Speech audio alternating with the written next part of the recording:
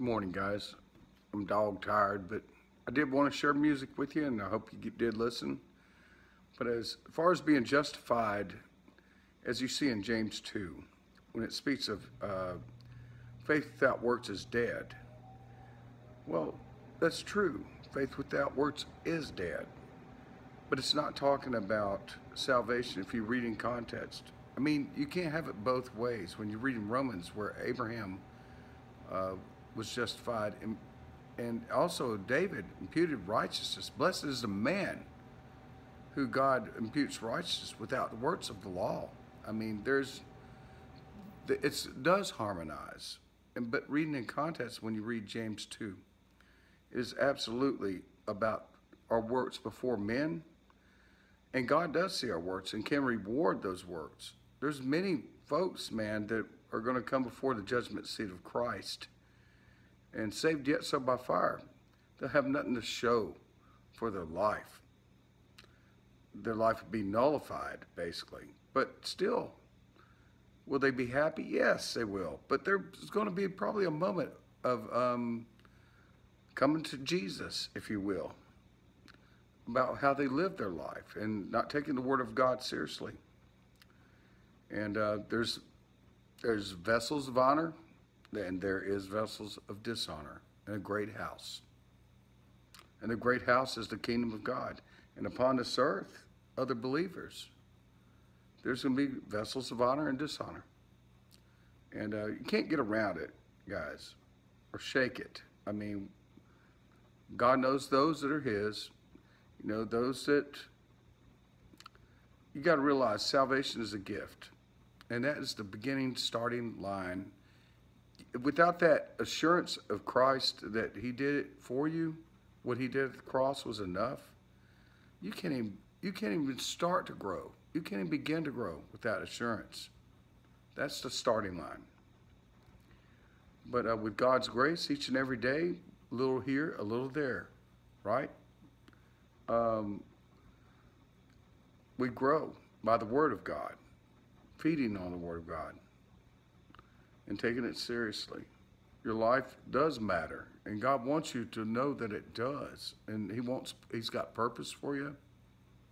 He's never going to leave you nor forsake you, but He wants you to have purpose in your life. And realize, don't believe the lies of the devil saying, you can't do this. You cannot do this. Look at what you've been doing. Look how you live. Oh, you just ain't going to ever do anything for the Lord. You can never do what Paul did or anybody like that, you know. Or I'm going to tell you something. We're all human. You qualify as a human being that Christ died for, as a man or a woman. Christ died for you. That qualifies you. If you trust and put your trust on Him, you're qualified. You cannot run this race by yourself. There's no way you could even begin to get the reward. You know, I think sometimes God, in His just loving kindness and His goodness, if we have a willing heart and moving toward and have a positive volition toward God's Word and Him, it's not being perfect that gets you the great reward to run the race. It's His grace that helps you run that race. You're just participating, really. He don't need your help. He can snap His fingers and make you like a Paul, the Apostle Paul. But He wants you to want Him, to want to love Him. It's about love at the end of the day. It really is. He wants you to love Him, to grow closer to Him by getting into His Word, not as a means of oh man, if you don't get my word, I'm just going to bash you over the head. And you're not going to. The truth is, He wants to get into His Word because it sets you free.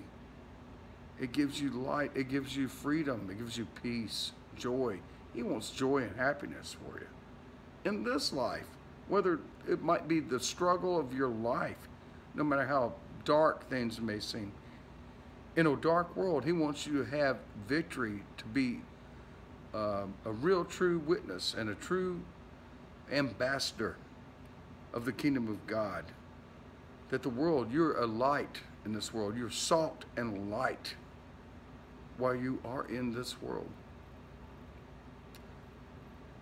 And it don't matter which difficulties you're going through or how hard things really are, and they are hard.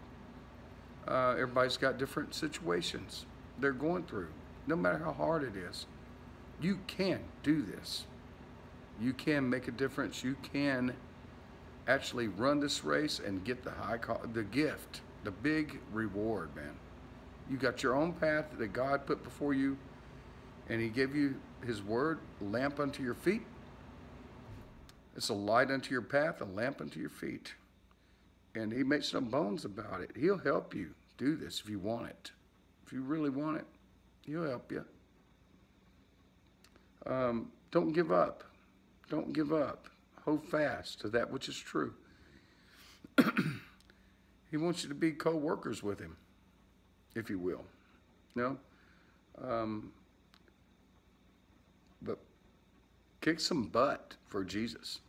I know that, I'm sorry about the little, but if you get what I'm saying, don't be discouraged. Don't be sad. Don't be dismayed about things that are going on in this world and drawn away by just everyday life, everyday pressures, or whatever it might be. Hold fast to that which is true. Our attitude toward the Word of God. He'll help you. Even ask Him. If you want to ask Him, Lord, help my attitude toward your Word. And He'll help you. He wants to. He's waiting. He's waiting for you to ask such things. That's in line with the Scripture. There's nothing wrong with that. We're praying according to His will. That Lord, enlighten my eyes more. Give me more understanding. I pray for wisdom. That's a wise thing to do. And the Lord's, want to grow more in love with the Lord. You grow more in love with someone you love, right? Even physically upon this earth. We learn to love folks more. And friends, whether it be family members or friends or your spouse, that love should grow. And that's, I believe we don't take that for granted. We don't take them for granted. Communication is key. Communication between any relationship.